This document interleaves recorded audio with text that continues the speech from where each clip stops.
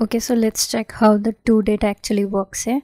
So we have this table temp223 and we have got two columns here, ID and created date. So created date is in a specific format here. So if we just want to convert that column of varchar into the date column, we can make use of the toDate function here. So created date is the column and the second argument is the date format in which it is specified in that column. So that's how we can get the toDate format here. So toDate gives the date in a specific format. However, we can override that and change that using the toChar function here. So in the toChar function, the second argument that we are going to specify, that's going to be the format that we want our date to be in.